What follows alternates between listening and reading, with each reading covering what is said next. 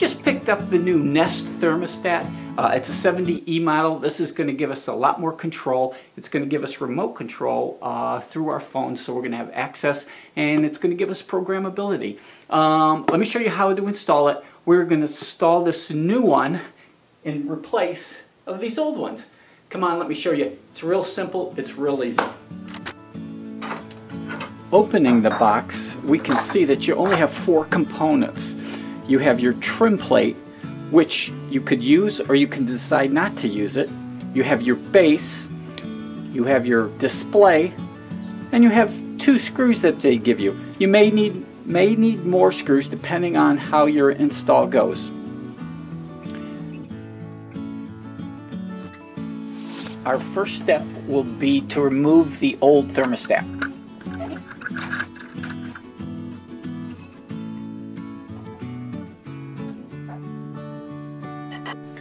Once we have the old thermostat removed, we see the wires are exposed. Now I want to see what kind of power we have.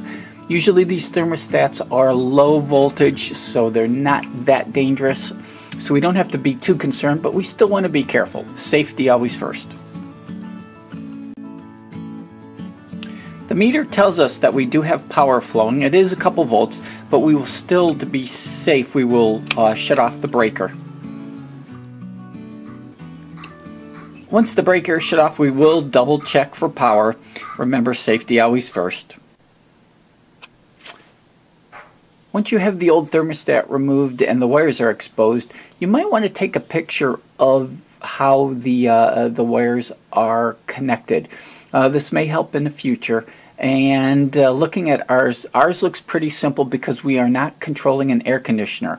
If you were controlling an air conditioner, you may have 2 to 3 more cables, which this trick would be a little bit more handy.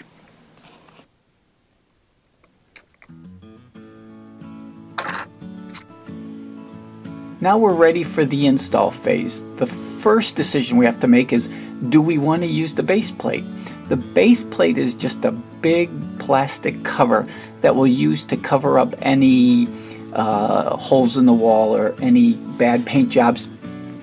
You can decide not to use it if you want. As you can see, we can put the base on without the base plate. It's your decision. I'm going to go with the base plate for now.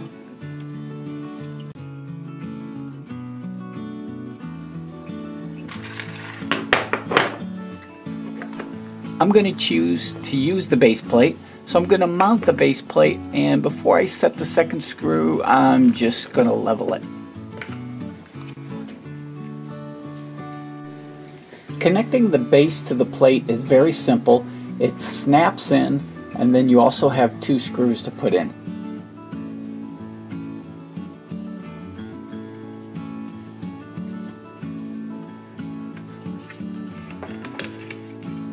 These are the 2 added extra screws that you might need that they did not supply.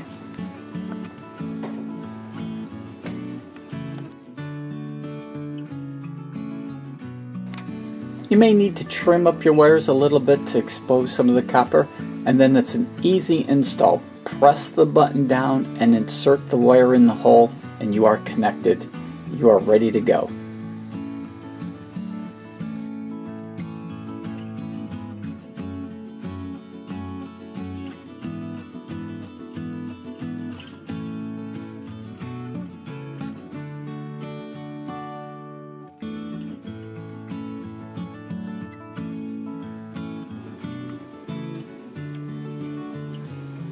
And now you are ready to go. Flip the power back on.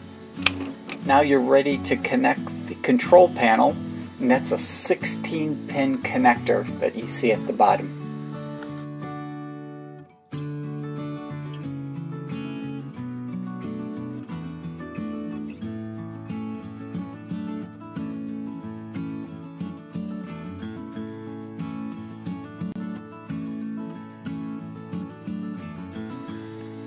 You're ready to program.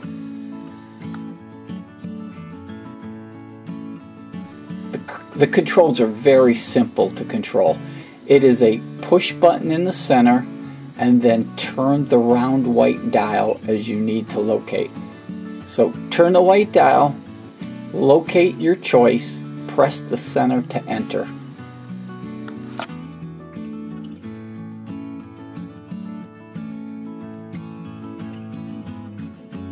Once you follow the instructions, you will actually connect it to the internet and you'll be able to program your phone. You'll have to install an app on your phone and you'll have total control of your 70E Nest thermostat. That was pretty easy to install. It's also easy to use. Hey, hope this video helped you. Thanks for watching. I'm Ken Deininger, just another backyard project.